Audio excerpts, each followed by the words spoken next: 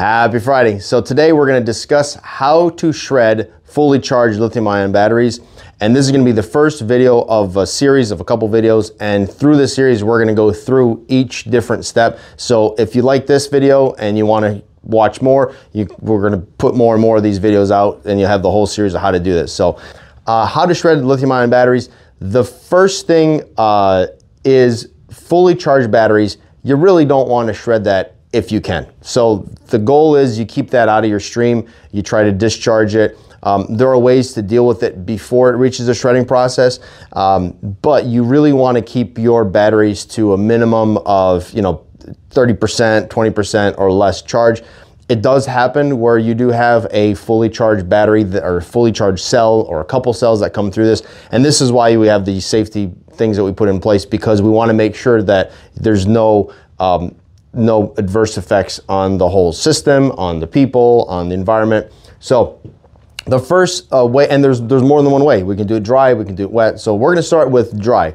So if we do it dry, typically we're going to have a conveyor going up to a massive airlock, and I like using a double airlock.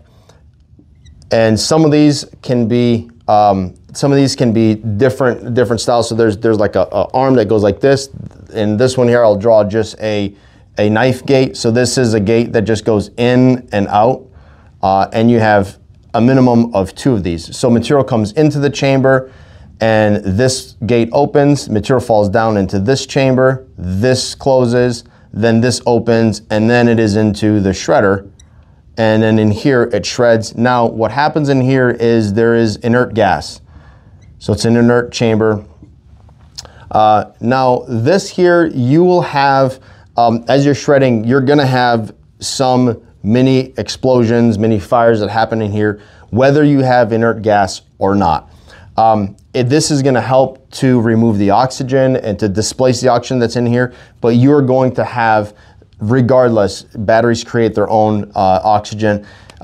So you're going to have a risk of fire in here, but by adding the inert gas and by monitoring what's happening in here, you can keep a pretty good control on it.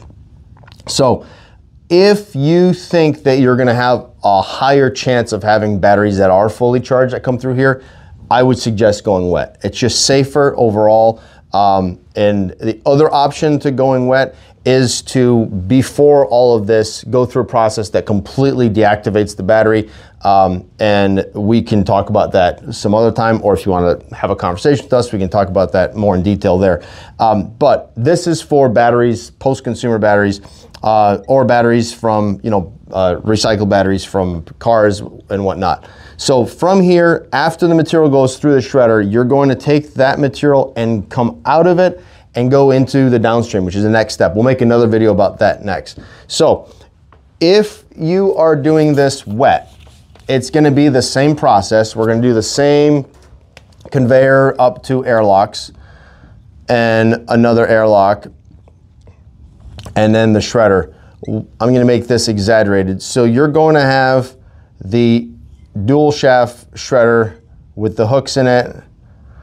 And this is my horrible attempt at making hooks. It looks more like cat ears than anything, but hooks all the way through. You've seen dual shaft shredders, how they work.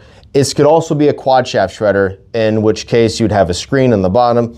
So what we want to do here is we want to flood this chamber. So this whole chamber is going to be filled with water. And what happens, I overdid it here. So what happens is you are going to have that water. If you have that water up here, smaller batteries like cell phone batteries and plastic batteries, polymer batteries, they can't get in here, and the hooks can't grab those batteries because they're floating. So you really want to get those batteries to get grabbed by this. So what you do is you keep your water level, and we can do this right at this. So you're going to have some sparks and some right up here, but almost right away they're going to be pulled and brought right below the water level. So you just want this to be, actually this water line would be a little bit high, just high enough so your hooks can grab it.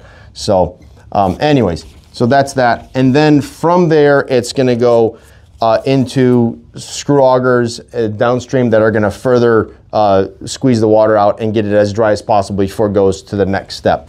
So that is how you shred charged or semi-charged lithium-ion batteries. Again, you want to limit how much charged batteries go in this as much as possible. There's other techniques, like I mentioned, that you can put before this to completely discharge them so that when they get here, there's actually no concern to that whatsoever. However, in that case, we are still going to go through the airlocks, and in that case, it's more for dust than anything else. But we're still going to monitor heat. We're still going to monitor oxygen levels and thermal events in that shred stack as we go further downstream. So like, comment, subscribe. Hope you like this video. If you do, stay tuned for the next video. We're going to discuss what happens after this.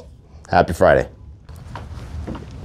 Happy Friday. In today's battery, Happy Friday. In today's video